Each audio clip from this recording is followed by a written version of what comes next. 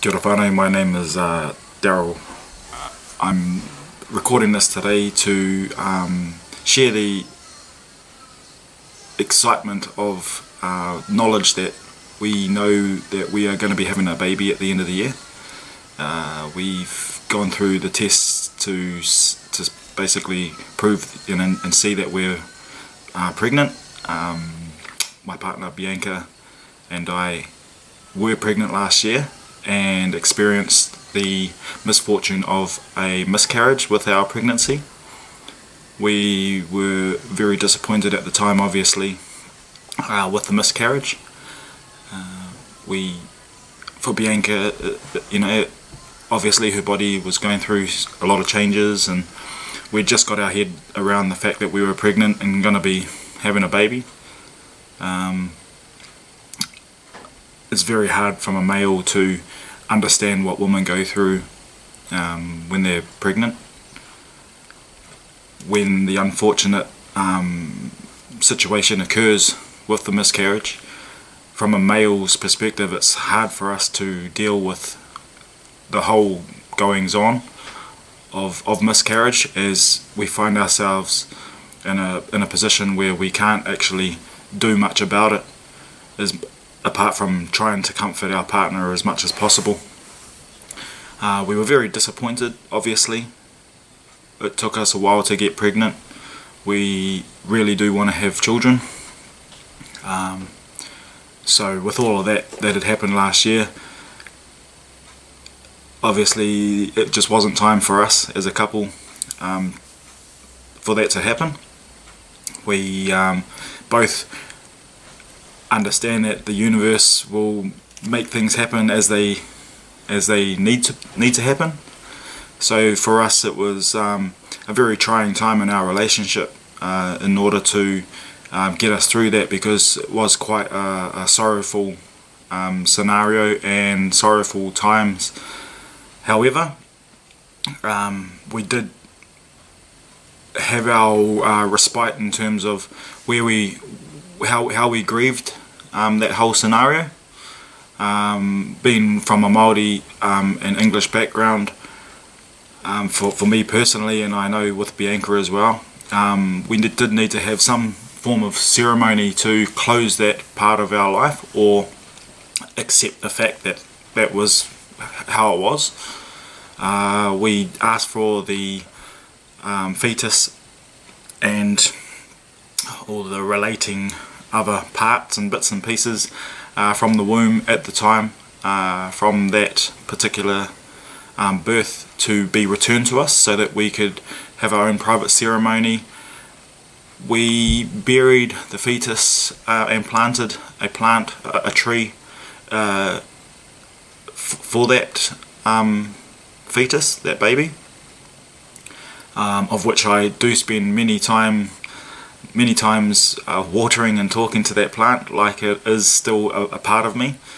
I guess from a male perspective, it's very difficult for us males to express exactly how we feel leading up to knowing that we're pregnant. Very exciting, obviously, to know you're going to be a dad, but to have something like that also ripped away from you can be very heart-wrenching. I felt I did go into a bit of a shell where I couldn't express the way I really did feel about it.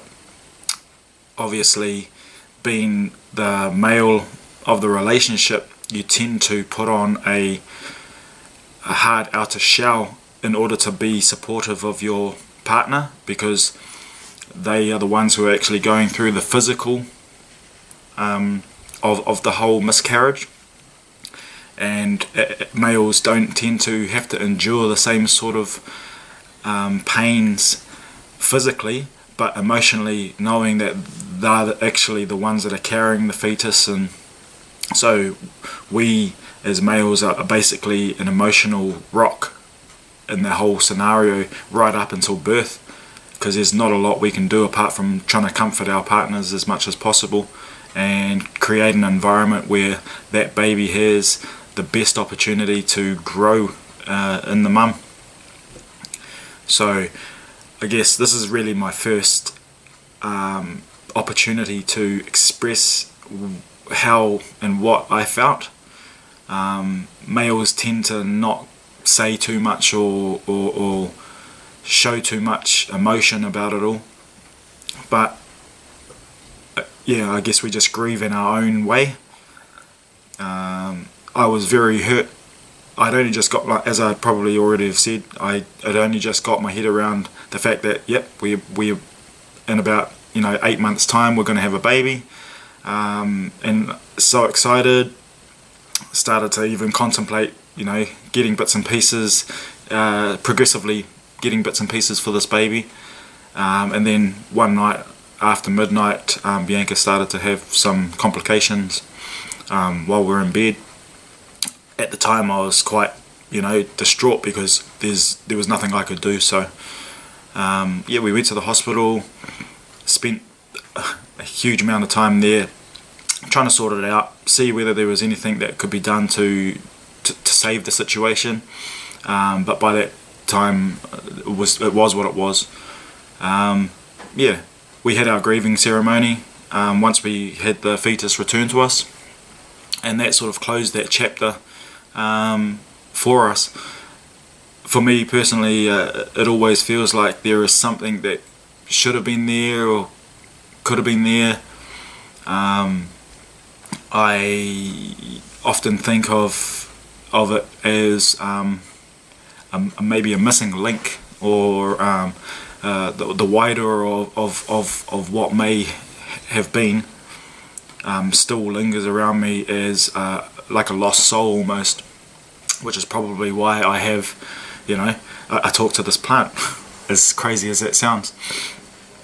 I would probably be very distraught if anything happened to the plant, because I look at it as the spirit of my child that never made it, I guess you could say. So yeah, I think we all grieve in different ways. With this, it has helped us to encapture what we think we need to do in order to become pregnant again, and what we need to do to try and increase our chances of getting through to have a baby. So in saying that, the good thing is, after all the trying, we are pregnant again, and we will be having a baby in November around my birthday, which is concerning for me because I would hate the thought of someone taking the gloss off my own birthday, but it is what it is. So yeah, we're very excited about that. Bianca's very on the ball in terms of how her body operates and her cycle and whatnot, so she knew quite quickly when she was likely to have her next cycle, and within a day or two of that not happening, she basically said, hey, I think we could be pregnant again. So very excited, but not counting my chickens. I was sort of happy that we'd gone full circle and are now in a position where we might be having a baby.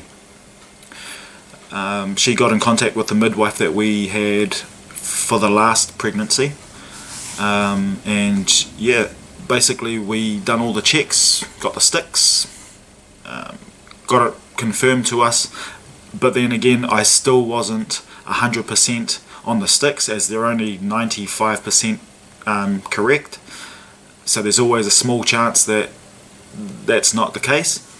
So although I was happy, I was also wary that it still may not be the case. We went for a dating scan because of our miscarriage last year.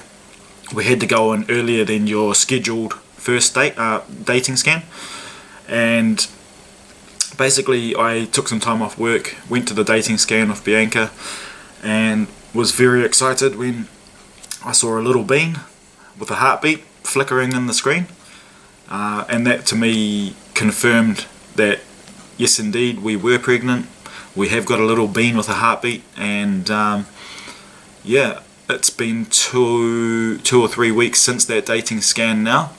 So at the stage of the dating scan, it was 12 millimeters, and from that now I think it's about 3 centimeters. So it grows quite quickly within the mum, and yeah, just really excited about the prospects of being a dad,